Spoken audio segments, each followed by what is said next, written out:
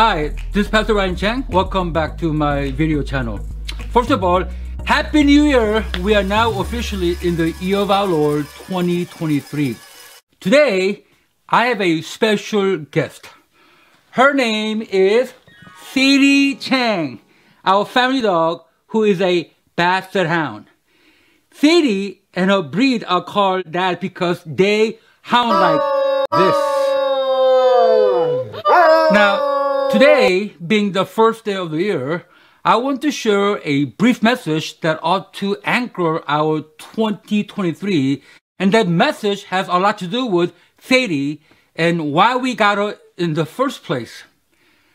What's unique about Sadie is that she was born in Chihuahua City in the state of Chihuahua, which is the largest state in Mexico, in March of 2011. So she is a Mexicana.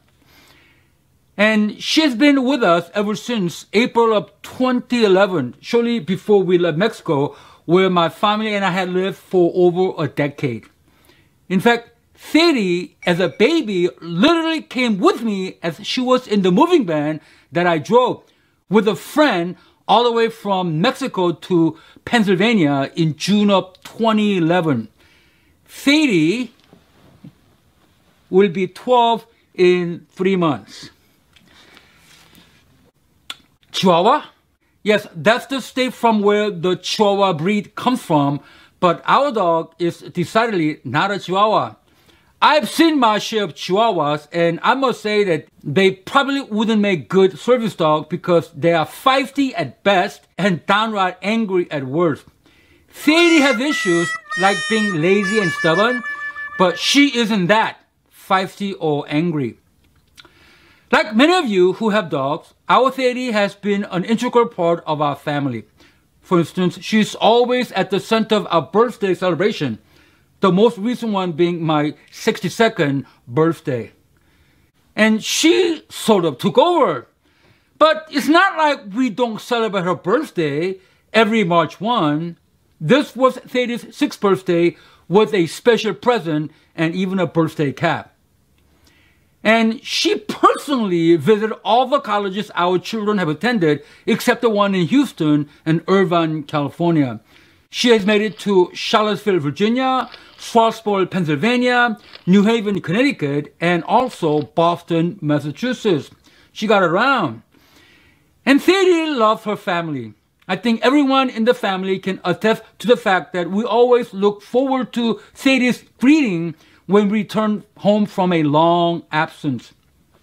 When Justin, my youngest, returned home from Texas for his Christmas break in December 2016, Sadie got up to greet Justin even though it was after midnight. She did the same when my older son Joshua returned home from California for Christmas break in December 2020, again long after midnight. Sadie got up and greeted Joshua, whom she hadn't seen for over a year. And I would say Sadie has been well loved by all of us. Every morning, after entering home from her bathroom break and before eating her breakfast, her face, long ears, torso, paws, and buttock are wiped clean with baby wipe. Well, let me ask, Sadie, look here, do you think you are loved? Yes, she would say. Now, if you were to ask her what one incident was when she literally felt a lot of love, she might point to this. In the summer of 2021, my family went to the nearby Ridley Creek Park to hike a 5-mile-long trail.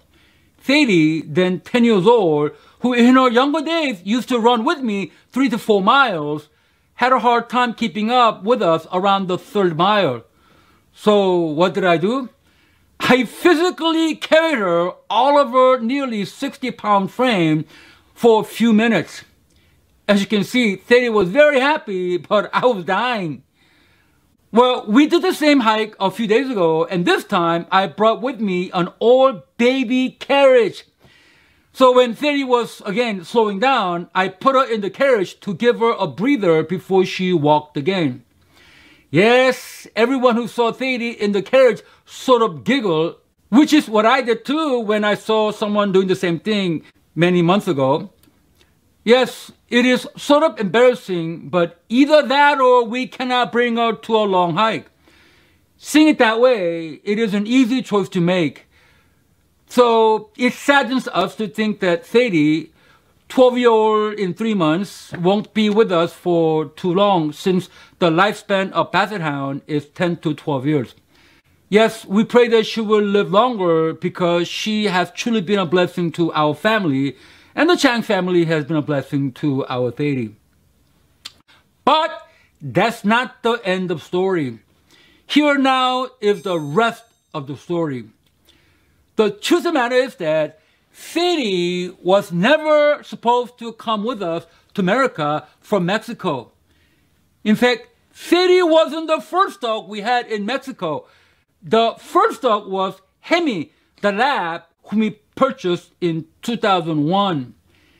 And being sort of ferocious but loving to us, Hemi lived outside as our guard dog. And she did a great job because we were never robbed while living in Mexico.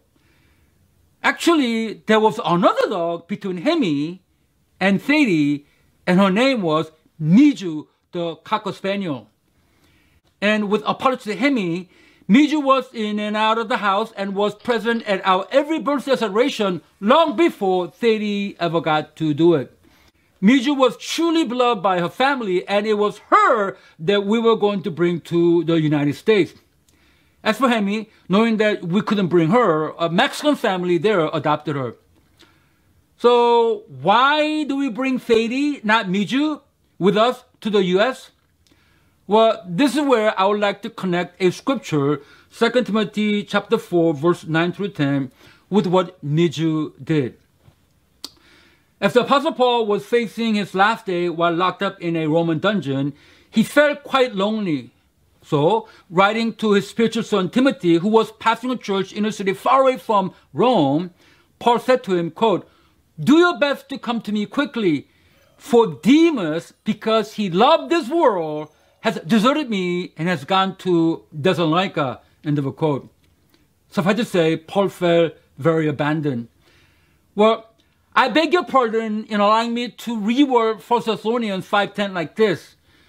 For Miju, because she loved the world, has deserted the Chang family and has gone to the outside world. We really don't know what happened. When we came back home after an outing, Miju was simply gone. Someone climbing a locked fence gate to steal Miju was highly unlikely. For one thing, our ferocious Hemi would have chased him or her away. More than likely, Miju went out through a narrow gap between bars of the fence gate. Our reaction? We were all so devastated, and we looked for Miju for days, until we had to accept the fact that she was gone for good. It was really sad. And since Justin's 14th birthday was coming around, my wife and I decided to get him a dog, and that's where Thady enters the picture. So it was Thady who came with us to America instead of Miju. And as we began to live in East Coast, where there are so many luscious green trails to walk our dog, Thady, and as we noticed how much love Thady was getting from us, more than once my wife and I have said to each other, "Miju, this is the life that you could have had, but you deserted us," thinking that there's something better outside the fence. Someone else is living your life. This video, unlike previous videos, has been lighthearted. But I decided to do this video to make this point as we just entered the new year, 2023. Don't be like Miju, who is likened to Demas, who left the faith community because he loved this world.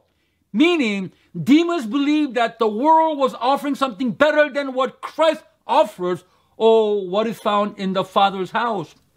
Sure, the pleasures of this world can be fun and exciting, but you can be sure that in time it will be predictable, boring, and certainly not fun. It's an illusion to think otherwise.